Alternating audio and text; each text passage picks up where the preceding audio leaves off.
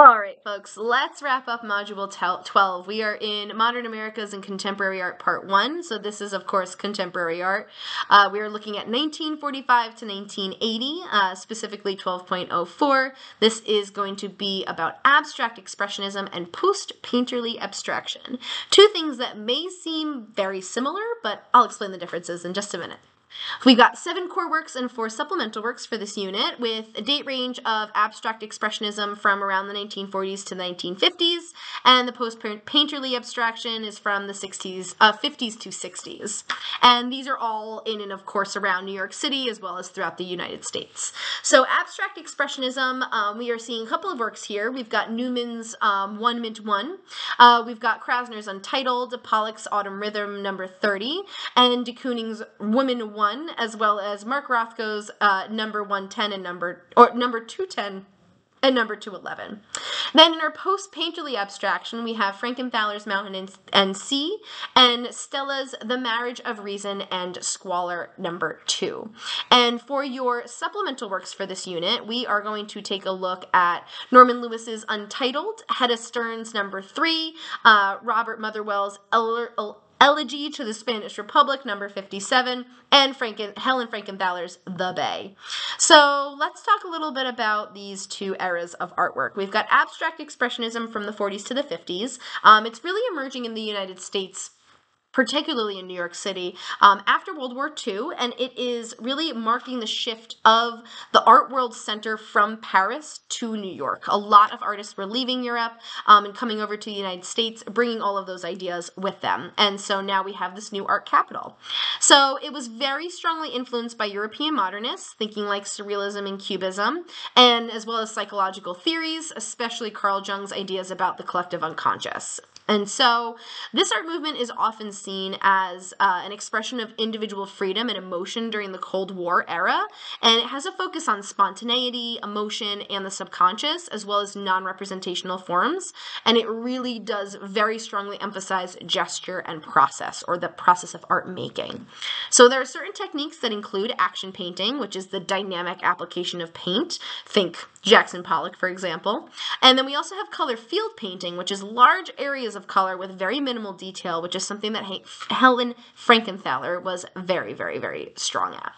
And so abstract expressionism is being seen as very uniquely American in itself as a movement, because it's reflecting this post-war optimism and existential introspection that is supported by these institutions like the MoMA as a symbol of freedom in contrast to Soviet realism during the Cold War.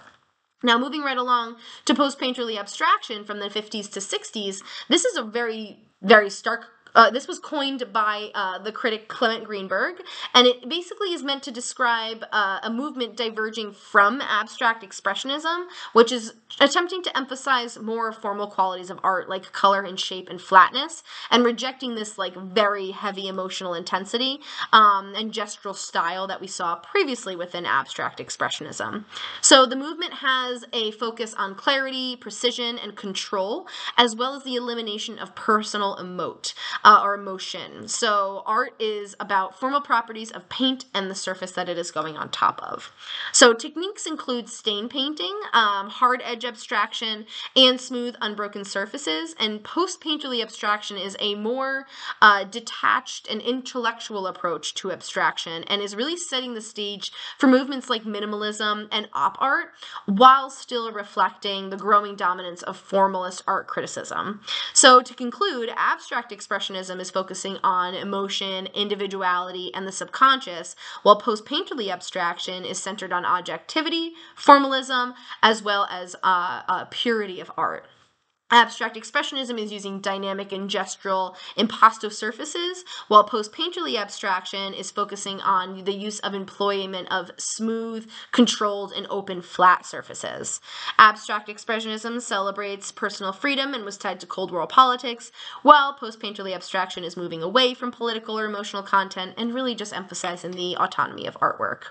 So within the pieces that you're going to take a look at, I have to say Krasner is one of my favorites. There is a piece in the Carpino corner of my wonderful boyfriend having a little Ferris Bueller moment.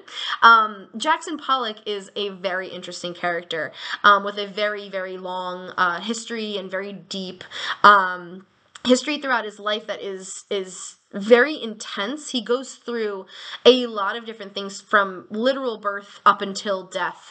He struggled with alcohol abuse, depression, and maybe other different conditions and mental illnesses. But of course, we can't really diagnose people outside of our current time frame. It's not necessarily a responsible way of like not identifying them, but I guess putting a diagnosis on someone without them being in person.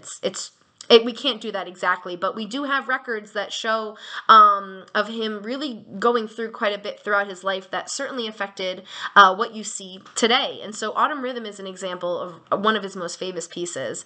And what is really interesting about Jackson Pollock is that researchers in the scientific level have done a lot more exploration into his compositions.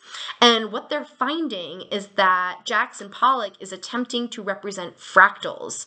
And so we've gone back in time and done a little bit of the medical diagnoses, and apparently he did once suffer from maybe occipital tremors or occipital strokes, which would have affected his vision.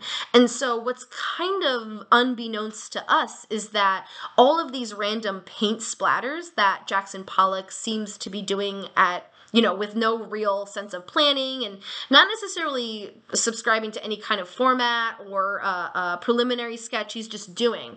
But he's painting not on the canvas below, but he's painting in the air above the canvas. Those who have had the opportunity to see Jackson Pollock work are so astounded, because it's almost like a dance that he does when he would make his paintings. And the end result is very strongly related to this fractal organization. Now, I do not know anything about science, so I'm going to stop my explanation there, and if you're interested to do more research, I absolutely encourage it. But there is way more than just a bunch of splatters, because again, it's those kind of paintings that feels like, well, I could do that, so like, why am I not rich and famous in a museum? And of course, there's so much more behind it to that.